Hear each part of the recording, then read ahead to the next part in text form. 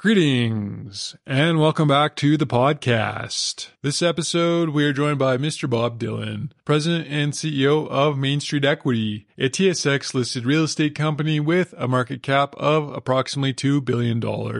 Mainstreet Equity is based in Calgary, Alberta, Canada, with assets over $3 billion and over 17,000 rental apartment units across Western Canada. For over 20 years, Mr. Dhillon and Mainstreet has provided consistent year-over-year double-digit returns to investors through Mainstreet's continued organic growth. Mr. Dhillon is also the owner of National Payments, a Visa and MasterCard-approved merchant processing business in the financial services sector. In 2018, Mr. Dhillon gifted $10 million to the University of Lethbridge towards the creation of the Dhillon School of Business. Mr. Dhillon was also appointed as Officer of the Order of Canada, has received the Queen Elizabeth and Diamond Jubilee Medal, was appointed Honorary Consul General of Belize for Canada, was awarded Entrepreneur of the Year for Prairies Real Estate and Construction by Ernst & Young, received the top 25 Canadian Immigrant Awards from the Royal Bank of Canada, and was awarded Alberta's 50 Most Influential People by Alberta Venture magazine. Mr. Dhillon also sits on numerous boards, including the Canada Mortgage and Housing Corporation, Alberta Investment Management Corporation, Advisory Council for the Canada-India Business Council, and the Invest Alberta Corporation. Mr. Dhillon also holds an MBA degree from the Richard Ivey School of Business at the University of Ontario. Among other things, we sat down and discussed 19% interest rates, building a real estate business, and why Canadian home prices are rising. Enjoy. This episode is brought to you by Galatea Technologies. Galatea is a software company based in Calgary that is focused on helping producers better manage their fluid logistics. Galatea enables field operators and truck drivers with the ability to make the optimal decision on every waste, water, or clean oil load, resulting in 20% savings on trucking and disposal costs. The Galatea platform makes it easy to create digital truck tickets, manifests, and shipping documents that automatically flow through the field data capture and finance systems. Galatea's platform is used by over 50% of Canadian producers, 600 trucking companies, and hundreds of disposal locations. Visit GalateaTech.com to learn more about how to optimize that last line on your lease op. This podcast is brought to you by Energy United. Energy United is an organization with a mission to promote practical energy policy across Canada. Energy United is building a community of Canadians that are passionate about Canada's natural gas and oil industry and are willing to take action. Energy United is driving change on issues that matter, all the way from the carbon tax to the emissions cap. Join Energy United to make a difference at energyunited.ca. This podcast is sponsored by HeadRacingCanada.com. In partnership with four-time Olympian Manny Osborne-Parody, HeadRacingCanada.com is now offering free shipping on European factory performance ski gear. By passing brick-and-mortar savings on to customers, HeadRacingCanada.com offers the lowest pricing available in Canada. Check out HeadRacingCanada.com for more info and get your new ski gear for the season.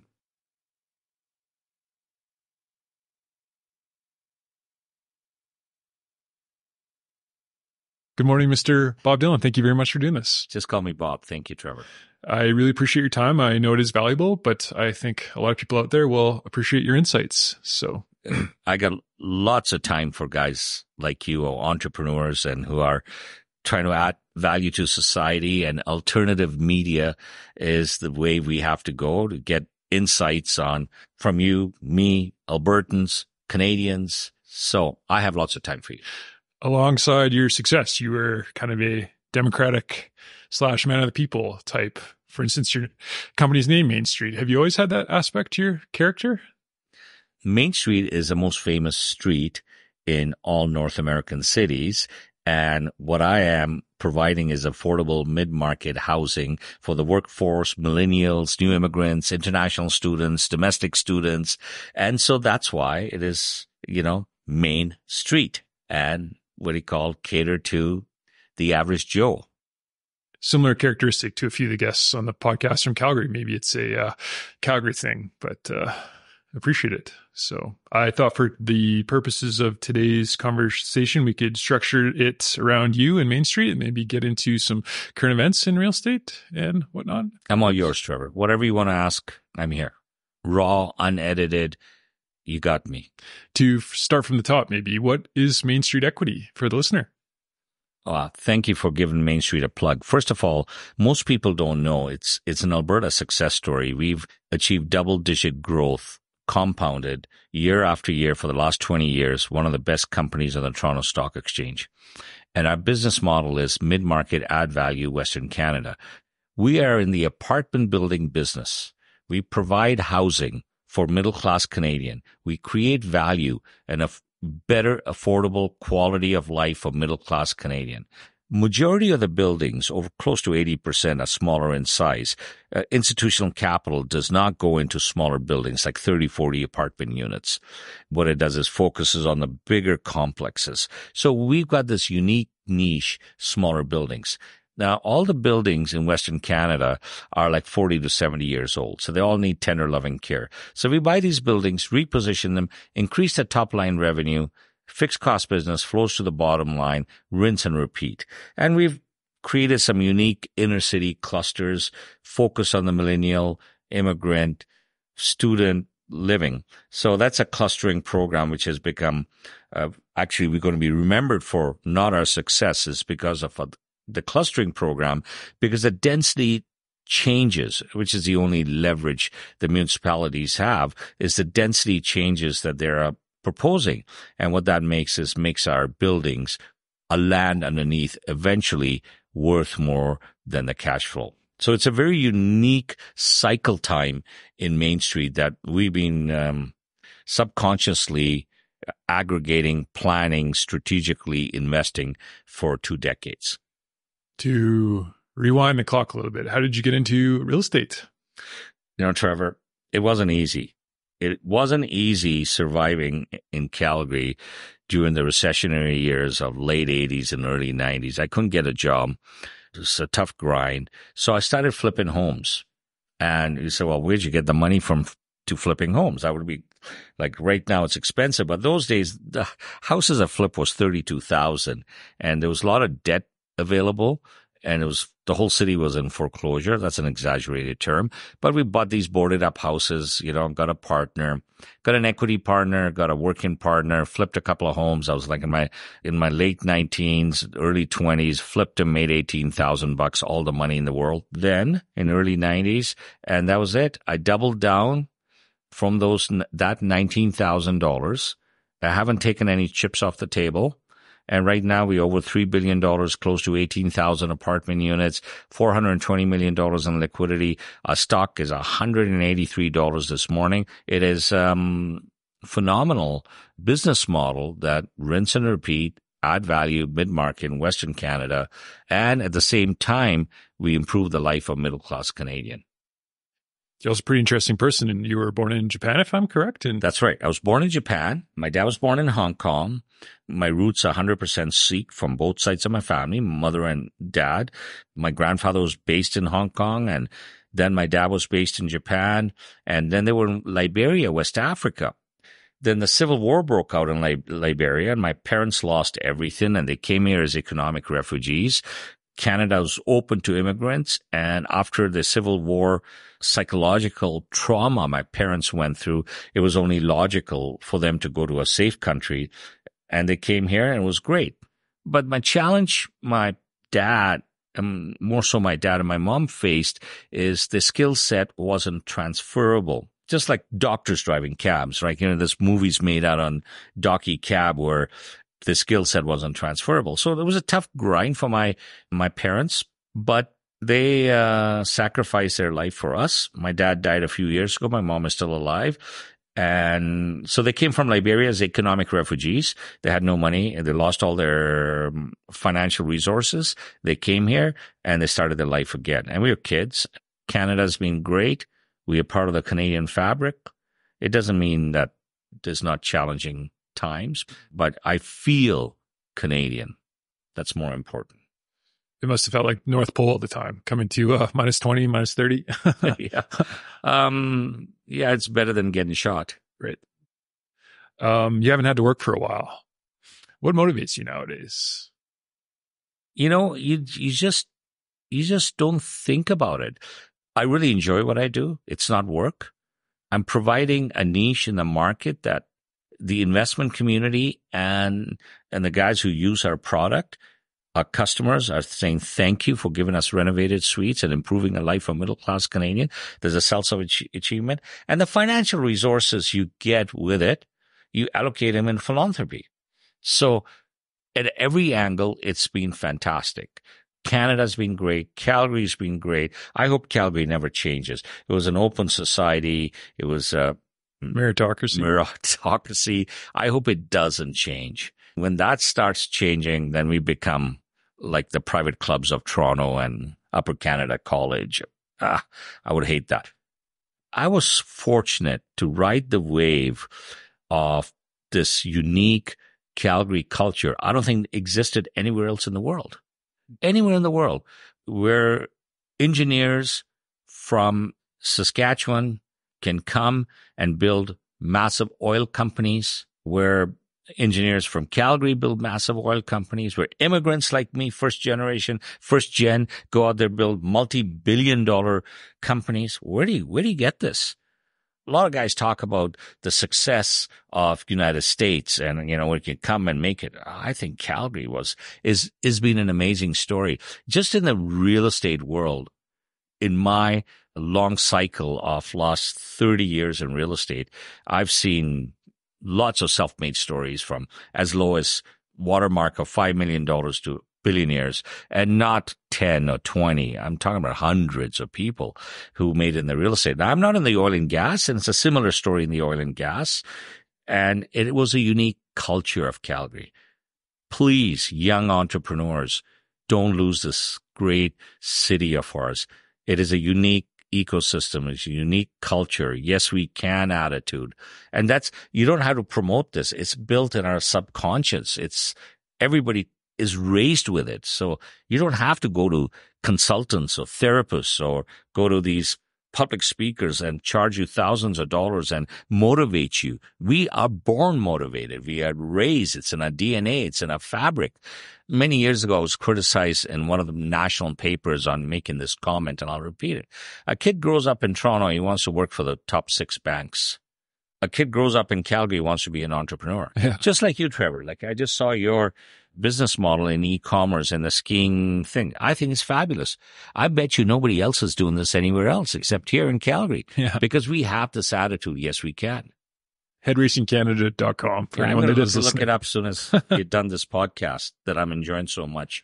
When I was preparing for this conversation, I was watching some of your videos online, and one of the comments that stuck out was your attitude that you had nothing to lose. And that was your kind of perspective going into business. How important do you think that was to your success in life? One thing unique about immigrants, no different than me, is the mentality of an immigrant is, if I'm going to uproot myself wherever you come from and take a risk into a new nation, you're basically a risk taker. Now, you don't have to build a multi-billion-dollar organization and have 20 geographic location and hit double-digit returns. You could be a house builder and a small merchant. You're a risk taker. Or you could just be an investor, right? So that's the attitude of immigrants. Just mad. Look at where we came from. Look at where we are. We're not going to starve. You don't know what poverty means. You really don't. You know, the only people complain about Canada are Canadians. We got the greatest nation in the world, and Calgary's the greatest city in the world. Mm-hmm. You kind of touched on it, but do you remember your first house that you built and sold? Sonalta, 2 houses. It was a foreclosure. We picked it up. I vaguely remember the address, but we still have the same lawyer who did the transaction. I got to tell you the story. We didn't know what we were doing. We fixed up these 2 houses, and this very seasoned real estate broker came to us, like at that time he was like 70 years old, whose son-in-law, by the way, is still a shareholder of Mainstreet. He comes to us and says, I'm going to help you kids out. I'm going to sell this to 2 famous flippers at that time. Now it's popular on TV shows, flipping, but those days, these guys were real, genuine. But he also said, you know what, I'm going to get you a lawyer who's really cheap, who'll do both sides of the deals. Those days, lawyers could do that. And he did both sides of the deals, and he's still a shareholder of Mainstreet, 30 years later, and a board of director of Main Street. So I don't mind mentioning his name because that's public information. But it was a good experience, it sounds like. We made money. In 19 or 20, we made 18 grand. And that was my first two deals. And all the guys on my first deal are still partners, shareholders, lawyers. They're all still involved with us. People is a long game. Oh, by the way, the lawyer's name is Joe Amante at Warren Tettenser.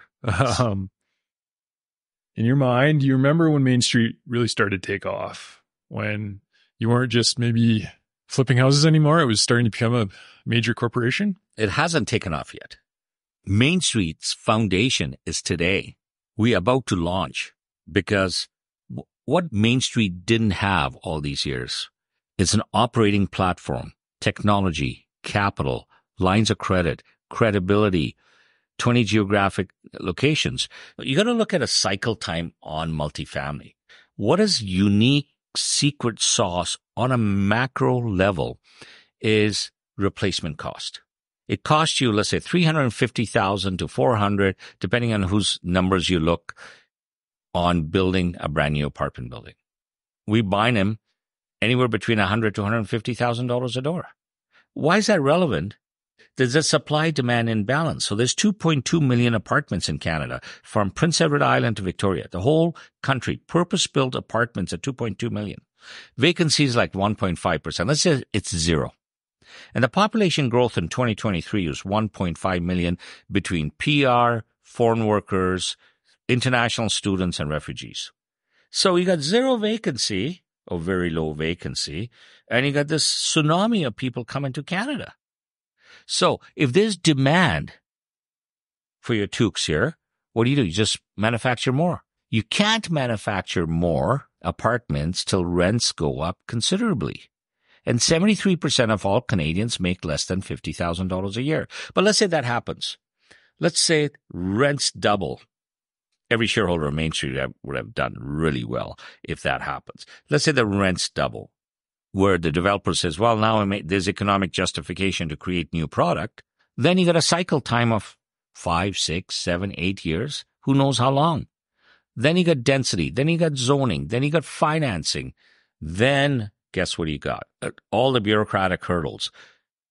Then you got tradesmen. I don't see a plumber's son being a plumber. A plumber's son's a banker. He's developing software. He's not building. He's not a plumber. So where are we going to get the plumbers, the drywallers, the carpenters, the painters? Who's going to build these apartments? Right? So we had a very unique cycle time where we decide, hey, no more immigrants, no more foreign students. We got aging demographic, and we got everybody falling off a cliff, and we're going to have nobody working in this country and pay the tax base for the seniors who need the healthcare and the tax base to survive. What do we do? How do we create affordable housing? Now, fortunately, Main Street shareholders are going to do really well in this cycle. You started out flipping houses, but the transition to a corporation, TSX listed company, what led to that transition, and why'd you do that? That's a really interesting story. When we went public, like there was a program called the JCP. Now it's called CPC. Basically, for very little money, you can get listed on the venture exchange. And then after you prove yourself, after you build an asset base, you go out to and get it on the TSX. And so real estate was a capital intensive business. So if it's a capital intensive business, and if you want scalability and we have a unique niche in the marketplace, you go out there and tap into the market. So we went public. Now we're a corporation, not a REIT. There's a fundamental difference. So the day we went public, somewhere on year 2000, the real estate index crashed. Then the Asian bubble happened. Then the tech bubble happened, right? And capital was sucked out of the market. And I'm an orphan out there swimming in this massive ocean. Please, somebody, give me a hand. Then there's a new phenomena that came in called the REITs. And there was 20 corporations, and I was one of the corporations, where I want you to pause there for a second. History of real estate was in the hands of entrepreneurs, family offices, real estate guys, small syndicators. We didn't have this aliens called REITs. What is a REIT? Financial guys who want to gobble up real estate in this, every sector, multifamily, commercial, warehouses, storage, everything is getting consolidated, financialized in real estate. So what was unique about the REITs? They had endless capital. So we saw the first wave, we said, it's over. Like, what is this? Second wave, third wave, fourth. Next thing you know, they run the real estate industry. So the shift happened from family offices like Reichman's and Trump before he was the president and other family offices, I'm not going to mention their names, to companies. So I had a strategic decision to make at that time. Do I become a REIT or I am a value creator? So the difference is REITs distribute all their capital. Money comes in, money goes out, and there are more financial engineers, less operators, less entrepreneurs, less creators of wealth. So there's like many, many REITs in every sector. And there was one corp. That's me. In theory, sounds good, right? If you want to invest your money, you got all these other REITs. I'm the guy that's different, and you should be putting a little bit of capital with me. But the problem was Bay Street bet on the REITs, and I was an orphan. So I got two choices: privatize, sell out, become a REIT. I chose none of them. I said, I'm going to prove the market wrong because my business model works. So went from zero to over $3 billion in assets without any equity dilution. What little equity dilution we have, it was created by my options that as a CEO I got. And we created the best performing real estate company in the universe and the history of mankind because the model works. How were you able to grow in a capital intensive industry as a corporation? Creating value means you increasing your cash flow. Whenever you buy a building, you increase your cash flow. How do you grow a company when you need real estate, a capital intensive business, and all the capital is flowing towards the REITs? Our secret sauce, our business model worked. So we increased cash flow, but our cost of capital was much higher. Today's a fancy word for loan sharks, but in the old days it was called, nowadays they're called mezz lenders and equity lenders and this kind of lenders and that kind of lenders. But those days it was just pure loan sharks. And so we grew through loan sharks, and those loan sharks are still shareholders of Mainstreet. Well, they weren't like gangsters. They were just guys who charged more, what do you call, interest rate on pools of capital. And one of them, he'll kill me if I call him a loan shark. One of them is a significant shareholder of Mainstreet. To give the listener perspective, what kind of rates are we talking about in that scenario? Oh, but don't forget, those days the rates were higher anyway. But I've borrowed as high as 18, 19% and made the numbers work. Don't forget three other variables that I haven't, I got to drill down on is the institutional capital. Enormous amount of capital was focused in Quebec and Ontario and Quebec. So there's less capital in Western Canada. 2, there was very little capital, institutional capital in mid-market space, smaller buildings. They want to do big chunks of real estate. They don't want to do small chunks of real estate. And then there was very little capital for add value. Now it's popular. Don't forget, we started 20 years ago when it wasn't popular to what do you call add value. Now you got the TV shows, I'm creating value, house flippers, and I do a paint job and this fixer upper. We were the originals. We were the pioneers. We were the real deal. We weren't, actors on TV shows right now. So, and the Calgary was going through a transition, Alberta was, and Western Canada, from deep recession, national energy plan, low commodity prices, exodus of people. And now, even the last cycle downwards, we had a positive migration. So I wrote an article so that trees have matured in Calgary. When you make a subdivision, you plant these trees, and so still looks pretty barren. And a few years later, trees look beautiful. Mm-hmm. And that's what's happened. Our neighborhoods look beautiful. There's lots of competition in real estate, but Mainstreet has succeeded. You kind of touched on it a little bit, but what made Mainstreet different and allowed you to succeed? Knowing your product, building infrastructure, building the pillars of our organization and respect, credibility, and it's a capital-intensive business. So let me walk you through the 4 pillars. Pillar number 1 is, again, mid-market, add value, Western Canada, Main Street value chain. Now we got the capital. We started out with mezz lenders, but we got capital now. So that's a great competitive advantage where the seller says, I know if I deal with Main Street, he may not give us a top price, but the deal will close. All right. Number 2, we only buy distressed assets. So what that means is rough buildings that need a lot of work. So you got to have the construction know-how.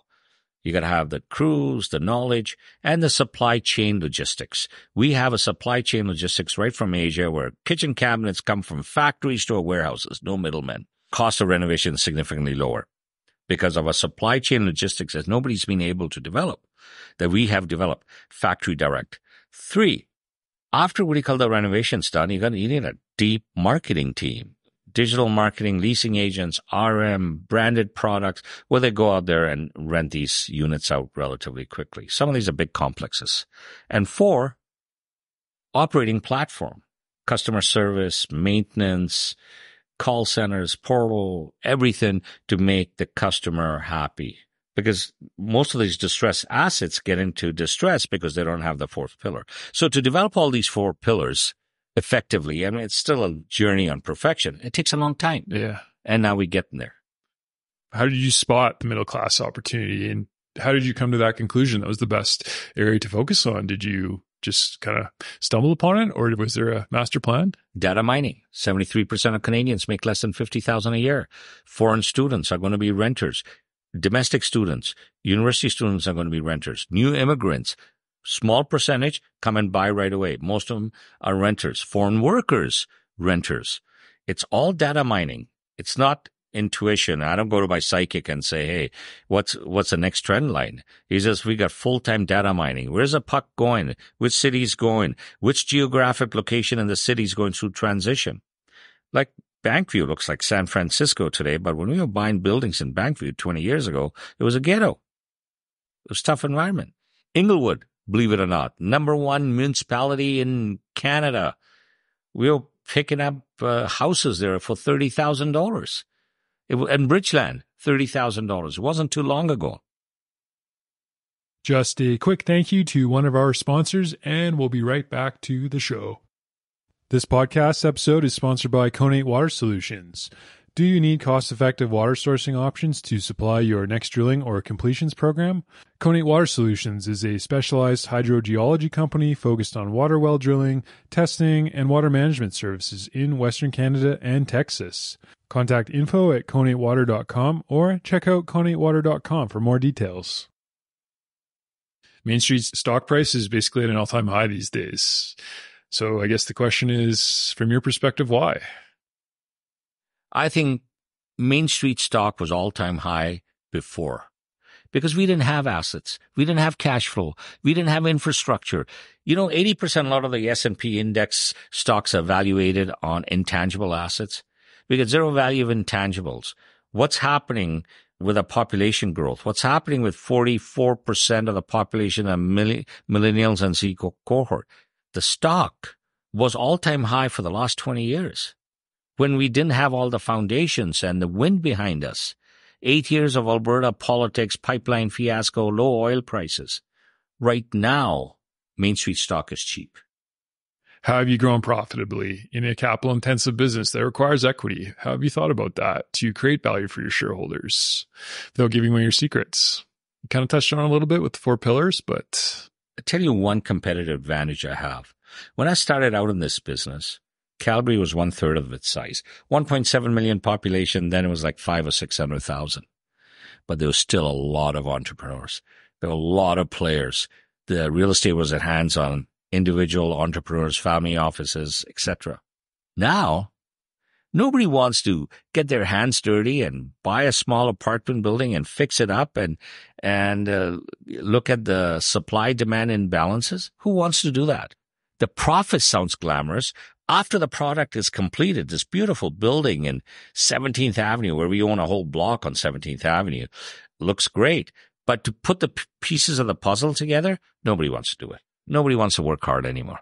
But that's one thing good about the new immigrants. This new wave of immigrants, they're going to work hard if we get the right ones. The thin line between speculation and investment. I read once that Sam Zell, for instance, preferred cash flowing rental apartments to buying on spec. How did you think about that with Main Street? Did you prefer rentals with cash flow up front, or how did you manage risk in that sense? One of my mentors was Sam Zell. And I got a letter on my desk. I want to show it to you that he wrote to me. And his letter, he basically said, my story is yours. 20 years of double-digit returns, an office with no doors. That's in his book. Yeah. Here's a letter. Wow. He basically said... He just passed, too. Yeah, he just died 7 months ago. I couldn't afford to speculate. I needed free cash flow. I needed a market that was growing.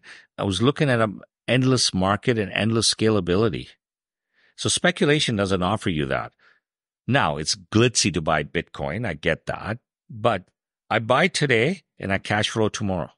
18-month cycle time. Increase the top line revenue by 25 to 40%. Fixed cost business, everything flows to the bottom line. Easiest product within the real estate family that's financeable. And it's a demand. Like it's before your time. Remember 8-track tapes? That technology went away. VHS, that technology went away. Now, we may find some technology that's going to eliminate affordable housing, but it's not coming in the next decade. Before we get into current events in real estate, you own a 3,000-acre island in Belize. I guess the question is, why did you buy the island in Belize, and how did that come to be? Belize, I've written 2 books on Belize, doing business and retiring in Belize, and the Honorary Consul General for the last 20 years. Just like apartments, Belize was underdeveloped, developing nation with great potential, English-speaking, same land title system as Alberta, no squatter rights.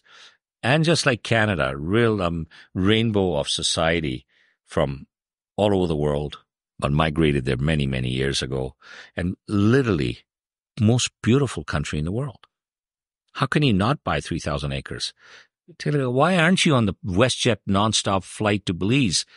Belize is a small country, islands and mainland in Central America, and Alberta is a population of 4.5 million people. But there's a WestJet that connects us to Belize. And that tell you something?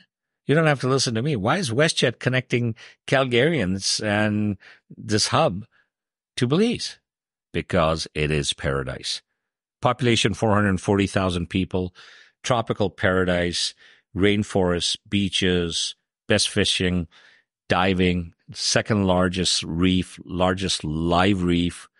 It's just paradise deluxe. How does one buy an island? How does that come up? You only buy, I'm a Sikh, and my successful Sikh truck drivers always use this as a comment, and you've heard this before. I travel on the highway that's least used so I can maximize my mileage. So I went to Belize where WestJet wasn't flying nonstop, where it wasn't discovered, when it wasn't tourist mecca, and people didn't realize that it's got the second largest reef in the world and untouched islands and rainforests and toucans flying around and just a beautiful country. So, you got to be there first, and that's how you do it. Maybe to get into current events in real estate nowadays. From your perspective, why have real estate prices risen so much in Canada? That's a complex answer. It's not a simple one to blame all the immigrants and immigration. We have immigration all over the world, Australia, US, everywhere. But I'm going to, like a machine gun approach, I'll give you all the reasons. We are bureaucratic on zoning, permits, supply chain. We had a pent-up demand for 2 years of COVID. Real estate was flat, and when it turned around, boom, it just took off. I realized some of the resort areas were hot during COVID days.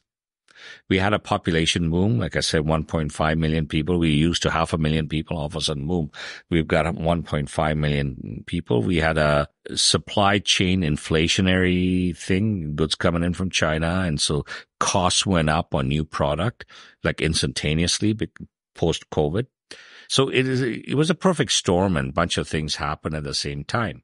And in terms of Alberta, we had 8 years of flat real estate prices due to low commodity prices, politics, pipeline, lack of migration.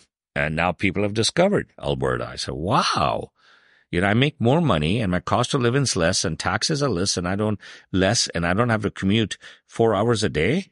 Thank you. Yeah. Right?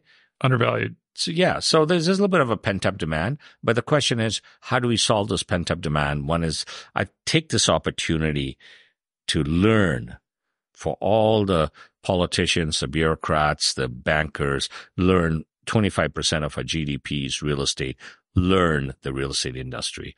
And so that never happens again. If you were to put your finger on maybe one of the levers to help solve demand, would it be interest rates? Would it be increased supply of construction, reducing bureaucratic red tape? What would you suggest? I built 33 dials to how to solve the present problem. It's too heavy to get into it. There's temporary solutions and there are density solution, which is a medium cycle. There is zoning, density, immigration, not stopping immigration. It's getting the guys in.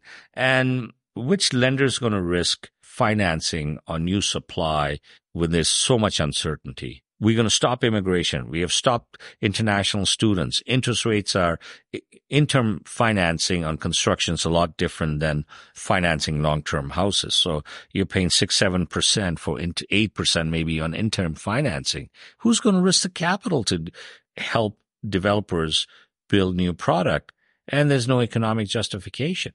But one thing we can all do is get out of the way. The entrepreneurs, the builders, the developers will create the supply. Just get out of the way. Let them do it. If you're going to wait 2 years for a building permit and you let another 2 million people in, how are you going to do that? So temporary legalized basement suites, alley homes, let people rent out, Uberize access capacity in housing. That means we got empty spaces, the second floor. I got to give Calgary credit for turning obsolete B office building into residential. That's Uberizing real estate. There's lots of access capacity where you got these existing walls are already built. That brings the cost down. Now go back to what I said earlier. Replacement cost is detriment to bringing new supply. But if you got the existing walls already up and the land is free and you're changing mixed use, for affordability, legalize all the basement suite. You legalize basement suite, new house builders are going to build small suites or 3 suites on zoning instead on the same single family lot. And it helps first-time home buyers buy the house because he's going to use the revenue as part of his qualification. So it helps the first-time home buyers. The builders will start building with 1 suites, 2 suites. We already have them in some other street. Interest rates been going up. Although it's not historically high, they're higher than they were. It makes it harder for real estate companies to operate, but you have an advantage with capital in a sense. How do you view interest rates right now in terms of the business? Is it good for you or bad? I think it's good for Main Street for many reasons. If you're playing the long game, it's a countercyclical opportunity. We are very countercyclical buyers. When interest rates go up, market softens and there's less buyers. So we take this opportunity to go gobble up assets. That's number 1. 2, interest rates are high. It restricts new supply. That helps us who is in the rental pool. So we are countercyclical and it restricts the supply are the 2 big ones. Now, if you believe rates are going to come down in the future, the math is simple. Rates come down, values go up. So we're waiting for that opportunity for the values to go up again. So when you asked me earlier that Main Street stocks hit an all-time high, Main Street stock is cheap. Right. From your perspective, where do rates need to go? Do you think they should be higher, should be lower, or stay the same? I think the rates should be lower because a lot of the renewals, I don't have the exact data in my head, are coming up in the next little while. It's been very painful for middle-class Canadians. We can't pay our credit card bills, can't pay our mortgage payments. We're hit by inflation, grocery bills. And what is the leverage central bank has is to drop the rates. And let's not talk about how opportunistic businessmen we are when the rates drop. Let's talk about Canadians. We can't afford the high rates right now. We can't. But what can we do? We got inflation. We can't let the inflation run away either. So, but we're in a very difficult situation, for middle-class Canadians. It's a tough grind. I mean, my gut feeling is how they're surviving this tough time is through their credit facilities, credit cards and whatnot. And that's putting more of a burden on middle-class Canadians. They're going to come out of the other end of the tunnel with lots of debt and stress and personal pressures they go through. These are not intangible issues that middle-class Canadians that you don't know about. Heart attacks, stress, and going to the hospital, and marriage breakups, and all the cracks in our foundation. Number one divorce rate is financial issues.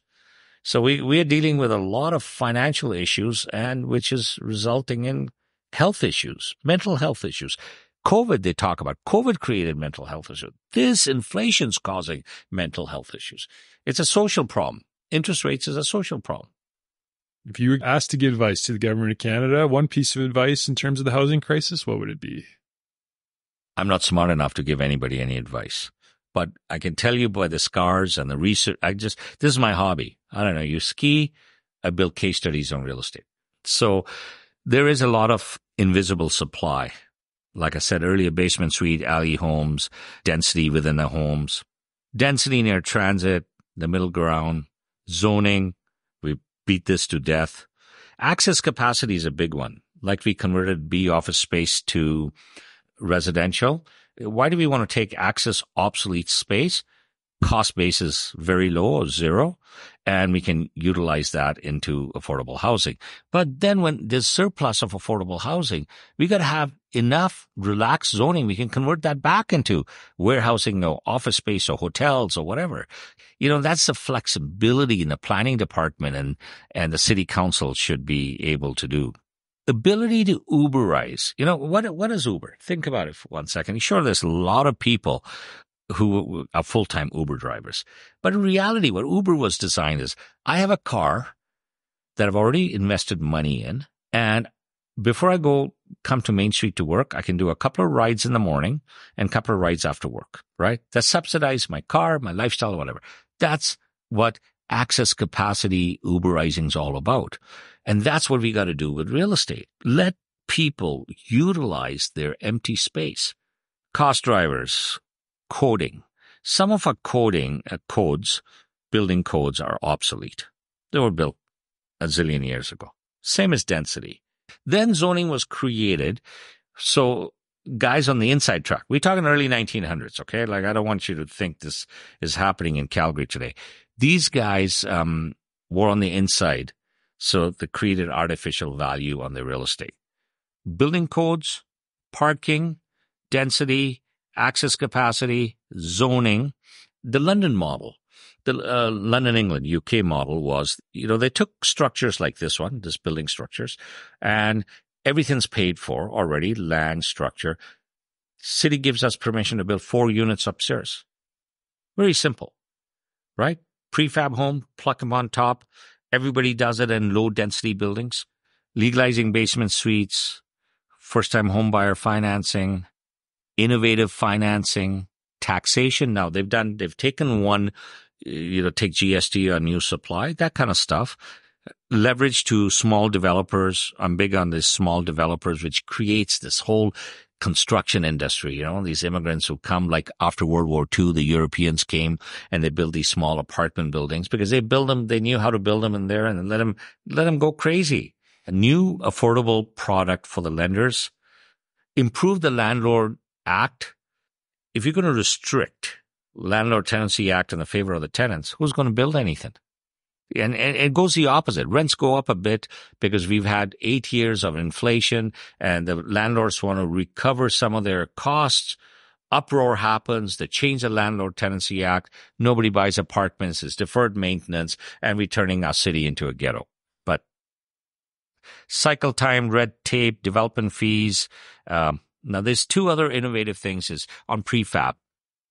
Like we keep incentivizing tech companies, incentivize prefab, relax import duties on prefab homes from out of the other countries. Maybe it's cost temporary, bring the duties down to zero. 3, immigration policy, foreign students in tech schools who want to be plumbers and drywallers. So we have this program for truck drivers, but we don't have for plumbers. Try to make sense out of that. Education and trade school, immigration I touched on trades engineering, new concept. So it's not only trade schools, it's architects, engineers, and civil engineers. It's a whole value chain. And that's about it. I've got there's one that really bothers me about BC.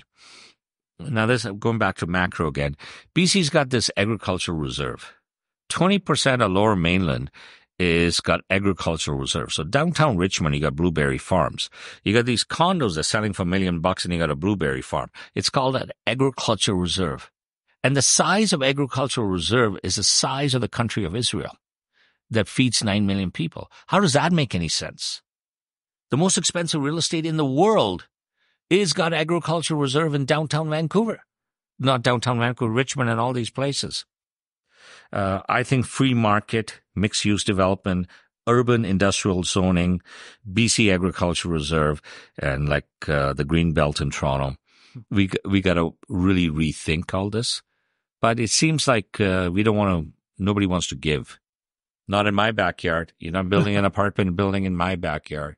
I don't want to let the immigrants in, right? But the university says I need foreign students to balance my books. So everything's kind of semi-polarized. So that's going to put us between a rock and a hard place. Thoughts on downtown Calgary? What would you do with the high vacancy rates? Do you have any suggestions on that? First of all, I believe Calgary's got the best inner city in North America. Let's think about it. You start off at Bridgeland, Sunnyside, you go across the river, you go into Eau Claire, go up First Street, go to 17th Avenue, go to Mission, go to Marla Loop, Lower Mount Royal, Red Mile, you got East Village, connected with Stampede Park, Inglewood. We're 200,000 people short. We built the greatest inner city in North America, the size of a population of 2.5 million. And that's why we got so much empty retail space and empty parking lots and these condos that are not sold yet. We got the greatest inner city. You put 200,000 or 300,000 young people here, we'll kick Austin, Texas's ass. That's what I think. The empty office spaces, I guess, just a function of people again, same thing. Well, I like to give a plug-in for City of Calgary. They did one thing right, is to convert them into affordable housing. They should let them convert them into warehouses and green agricultural things, hotels. Zoning is a detriment. The entrepreneurs will create opportunities and gaps in the marketplace. It'll take distress opportunity and create wealth out of it. Get out of the way. Free enterprise. But if I was in City of Calgary, we have this unbelievable opportunity with in-migration of young people at colleges and universities that are opening up. Dhillon School of Business is opening up a campus in downtown Calgary. Great example. So you have a campus, you have residential, you have restaurants, you have higher tax base. So you got to think, how do we expand the economy and not be inwardly thinking? Get out of the way. Roll the carpet for investors. Roll the red carpet for innovative real estate entrepreneurs who are going to create your tax base. Do not restrict them. Don't treat them like this big, bad capitalists. How are you going to lift the economy of Canadians and eliminate deficits and increase your tax base by lifting entrepreneurs? But not be segmented, okay? We only like entrepreneurs who are in the tech coding business, in the green energy. Everybody else we dislike. What created this? What created this anti-entrepreneurial sentiment? I don't know what created it. Yeah. One thing I talked about in the podcast before is if we could be a little bit more like Texas, where you're open to have business in every sense of the word. You don't just pick favorites. I don't know if you look at it that way. Government's job is not to pick favorites. Yeah, exactly. Government's job is to create an environment of investment. Canada has had a decrease in foreign direct investment. Fine. Make up your mind. Say we are a socialist country. That's it. It's over. We'll pack up our bags and go somewhere. Dubai, maybe. I don't know. You know what Dubai had? They ran out of oil, but they had a vision. You know what Hong Kong had in the 70s? Right? A vision. It had nothing. So we're going to transform this place. You know what Singapore had? It was an opium den. They had a vision. If I was city of Calgary, my vision would be the number one inner city destination in the world because we got the makings for it. We got the bricks and mortars. We got the bridges, the rivers. We got it all. I would be banging on every door. Come to Calgary. To wrap things up, if you were starting out again in real estate or in business in general, 30-year-old Mr. Bob Dhillon, what advice would you give that individual? Take action, take risk. Analysis paralysis. Everybody's too educated right now and they're not taking any risk and they're analyzing everything to death. Go take a chance. You don't know the future. Nobody knows the future. You don't know what the return's going to be. You don't know if you're going to make money in this deal. Nobody knows. All right. Well, that's it. Thank you. We'll end the conversation there.